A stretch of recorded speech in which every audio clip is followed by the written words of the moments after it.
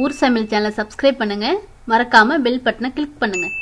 Friends வணக்கம், welcome to ஊர் சமையல். இன்றைக்கி நம்ம பார்க்க போகிறது சாண்ட்விச் தான் பார்க்க போகிறோம். குழந்தைங்களுக்குலாம் ரொம்ப பிடிக்கும். வாங்க நாம் எப்படி செய்யலாம்னு பார்க்கலாம். அதுக்கு பார்த்தீங்கன்னா அடுப்பில் ஒரு கடாய் வச்சுருக்கேன்.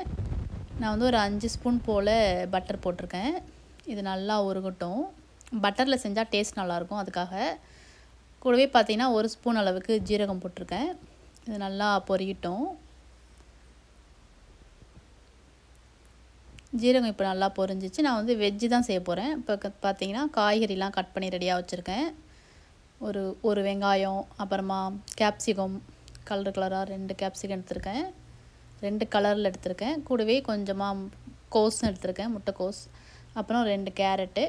எல்லாத்தையுமே போட்டு நம்ம நல்லா கொஞ்சம் நேரம் வதக்கிக்கலாம். நீங்கள் இது கூட காலிஃப்ளவர், அப்புறம் ப்ரோக்கலி, பீன்ஸு அந்த மாதிரி எது வேணாலும் போட்டுக்கலாம். நான் வந்து இன்றைக்கி இந்த காய்கறி தான் எடுத்திருக்கேன்.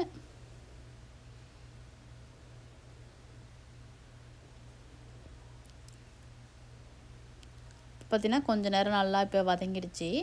இந்த நேரத்தில் ஒரு 1/2 ஸ்பூன் போல் இஞ்சி பூண்டு பேஸ்ட்டு, அப்புறமா மிளகாத்தூள், காரத்துக்கு ஏற்ற மாதிரி கொஞ்சம் மஞ்சத்தூள், தேவையான அளவு உப்பு எல்லாத்தையுமே போட்டு நம்ம நல்லா கொஞ்சம் நேரம் வதக்கிக்கலாம், பச்சை வாசம் போகிற வரைக்கும். நீங்கள் பச்சை மிளகா கூட வேணால் போட்டுக்கலாம். நான் இன்றைக்கி போடலை, பிள்ளைங்களுக்கு தர போகிறதுனால. இப்போ பார்த்திங்கன்னா கொஞ்சம் நல்லா வதங்கிடுச்சு. இந்த நேரத்தில் கொஞ்சமாக பாலக்கீரை கட் பண்ணி வச்சுருந்தேன், அதையும் போட்டு கொஞ்சம் நேரம் வதக்கிக்கலாம். நான் இது கொஞ்சம் வதங்கினோன்னு 1/2 கப் போல் சீஸ் போட்டேன். அது வந்து கேமராவில் ஷூட் ஆகலை. நீங்கள் வேணால் போட்டுக்கலாம், இல்லை அப்படி வேணான்னா போட வேண்டாம். ஏன்னா சீஸ்லாம் போட்டால் பிள்ளைங்க நல்லா விரும்பி சாப்பிடுவாங்க, டேஸ்ட்டும் சூப்பராக இருக்கும். அதுக்காக இப்போ பார்த்திங்கன்னா ரெடி ஆகிடுச்சு நம்மளோட ஸ்டஃபிங்கு. ப்ரெட் அடுத்தது வச்சுட்டு நம்ம செட் பண்ணி வச்சுக்கலாம். நான் வந்து இன்றைக்கி சாண்ட்விச் மேக்கரில் தான் செய்ய போகிறேன். நீங்கள் மேக்கர் இல்லைன்னா நீங்கள் தோசைக்கல்லில் கூட டோஸ்ட் பண்ணலாம், அது கூட நல்லா தான் இருக்கும். இப்போ நமக்கு எந்த அளவுக்கு இந்த ஃபில்லிங் தேவையோ அந்த அளவுக்கு வச்சுட்டு அடுத்த நம்ம மேலாப்பில் ஒரு ப்ரெட்டையும் வச்சிடலாம். கூடவே கொஞ்சமாக நான் வந்து பட்டரும் கட் பண்ணி வச்சுருக்கேன். சாண்ட்விச் மேக்கரில் வச்சுட்டு பட்டரும் கொஞ்சம் கட் பண்ணி வச்சா டேஸ்ட் நல்லாயிருக்கும். இப்போ நம்ம வச்சு டோஸ்ட் பண்ணிடலாம்.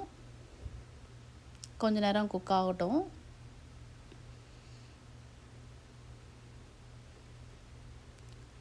பார்த்திங்கன்னா இப்போ ரெடி ஆகிடுச்சு. நல்லா டோஸ்ட் ஆகி வந்திருக்கு. சமவாசமாக இருக்கும் அந்த பட்டர் மேலே வச்சதுனால. இப்போ நம்ம எடுத்து பிளேட்டில் வச்சிடலாம். பார்த்தீங்கன்னா கட் பண்ணி காமிக்கிறேன். ரொம்ப சூப்பராக வந்திருக்கு.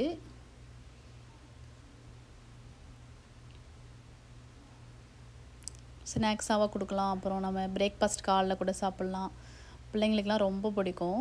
கண்டிப்பாக நீங்களும் ட்ரை பண்ணி பாருங்கள். ட்ரை பண்ணி பார்த்துட்டு உங்களோட கமெண்ட்ஸை எனக்கு தெரியப்படுத்துங்க. இந்த வீடியோ பிடிச்சா லைக் பண்ணுங்கள், ஷேர் பண்ணுங்கள், மறக்காமல் சப்ஸ்கிரைப் பண்ணுங்கள். நன்றி, வணக்கம். ஊர் சமையல் சேனலை சப்ஸ்கிரைப் பண்ணுங்க, மறக்காம பெல் பட்டனை கிளிக் பண்ணுங்க.